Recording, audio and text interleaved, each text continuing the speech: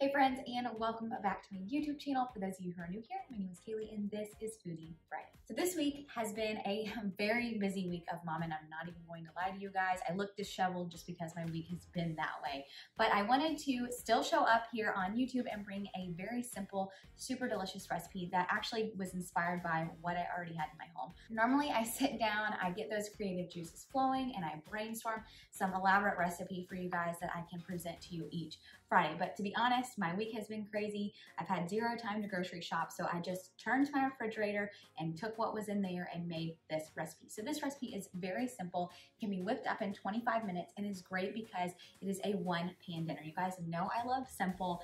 Since becoming a new mom, I just like something simple, quick, and easy that I can throw together in my oven and not even think about it, and that's what this recipe is. So this week we're making chili lime salmon with crispy Brussels sprouts and roasted potatoes, and I'm so excited about this recipe because it's simple, quick, and so delicious. Something that you can throw together and the entire family will enjoy.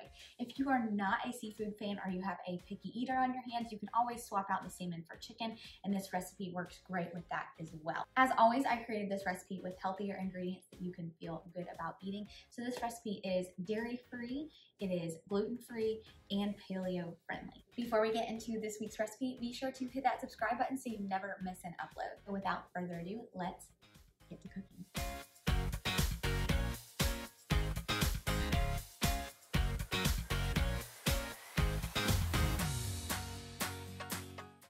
To kick this recipe off, you're going to line 2 baking sheets with foil and preheat your oven to 425 degrees. The first thing we're going to do is chop up some potatoes. The great thing about this recipe, it is very versatile and you can make it as large or as small as you want it. We're a household of 3, but we only have 2 individuals that chew food, so I'm just making enough food for Brad and I. But if you have a large family, you can chop up as many vegetables as you like for this recipe. So I'm just chopping up a few gold potatoes. I'm kind of quartering them just because these are small and medium-sized potatoes. But I like to chop mine small enough that they can cook rather quickly in my oven.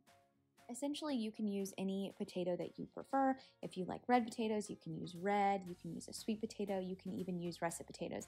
But either way, chop your potatoes up so that way they are about 1-inch cubes, and then we will toss these in some olive oil and place them on our foil-lined baking sheet. The reason you need 2 foil-lined baking sheets is because you're going to be using one for your vegetables and one for your fish.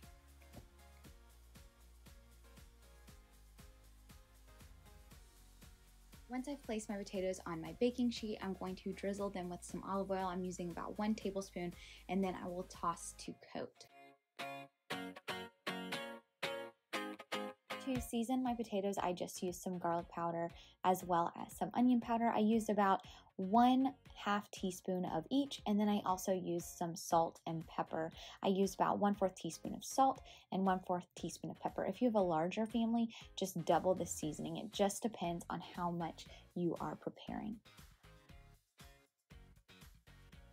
Next, we're going to be chopping up some Brussels sprouts. If you're not a fan of Brussels sprouts, you can use any other cruciferous vegetable for this recipe. So you can use cauliflower, you can use broccoli. Another great combination would be doing a broccoli and carrot medley. You can also use green beans to roast in your oven. But either way, chop whatever vegetable you are using up and add them to the same pan that you have your potatoes on. If you happen to have a larger family, you can always use 2 separate pans for your veggies and then pull them out and pop your fish in last minute. The vegetables will stay hot while your fish cooks because it only takes a few minutes for this fish to cook in your oven.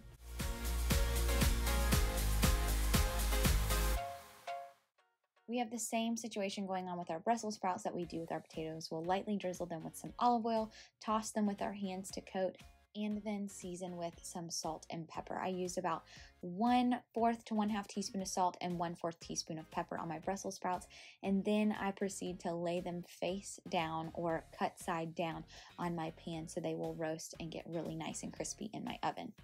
Once your vegetables are all spread out into one nice even layer, go ahead and pop these in your oven at 425 degrees and allow them to cook for 30 minutes. You'll do this before you place them in the oven with your fish, just because they will take a little longer than the fish to cook and you want everything to come out at the same time nice and hot.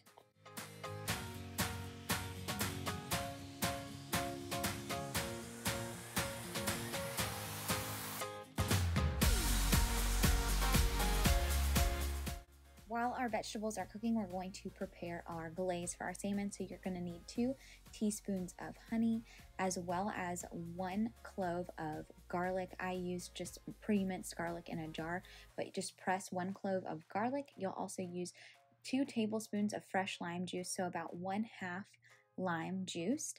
You'll mix these ingredients together, and then you'll be using a seasoning blend of 1 teaspoon of chili powder, 1 teaspoon of cumin, 1/2 teaspoon of sea salt.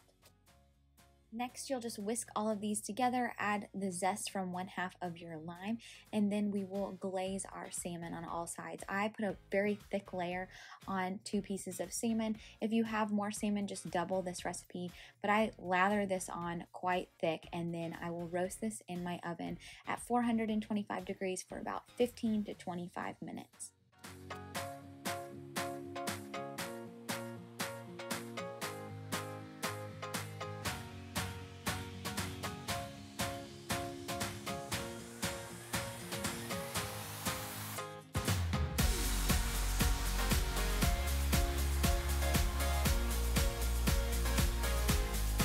All right, friends, our salmon is out of the oven. My whole entire house smells delicious. This is such a great recipe that you can share with the entire family, and it's something that is so simple, but nobody will know it. It's full of flavor, very filling, and packed with healthy ingredients. If you enjoyed this week's recipe, be sure to hit that like button as well as subscribe to my channel so you never miss a recipe. If you are new to the Measure Me Whole community, be sure to leave a comment below so I can say hey. I look forward to getting together next week where we cook another nutritious and delicious dish. All right, you guys, see you next time.